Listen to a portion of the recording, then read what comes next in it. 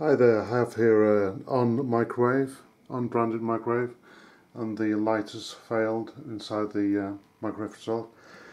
So, before you do anything, you have to remember there's high voltage within a microwave, so disconnect it from the mains, remove the screws from the sides and the back, and then when you look in, you'll see on this particular microwave there's a black connector. So to access the light bulb, unscrew,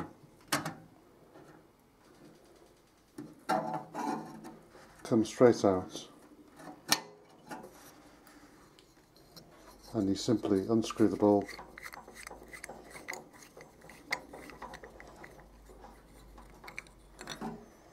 and there's a small Edison screw, an SES bulb. Anyway, the rating originally in this microwave was 230 volts, 20 watts. What I have here is a 230 volts, 15 watts, which is described as an oven bulb, but it'll work absolutely fine in a microwave. It'll just be very slightly dimmer, but it'll be absolutely fine.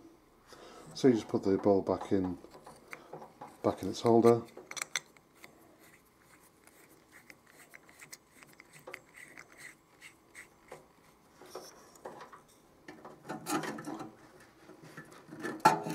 Pop it back in,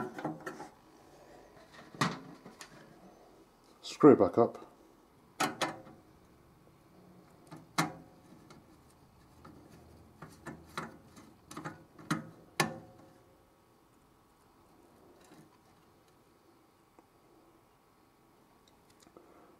so there we have it. This is how we changed a light bulb inside an unbranded microwave.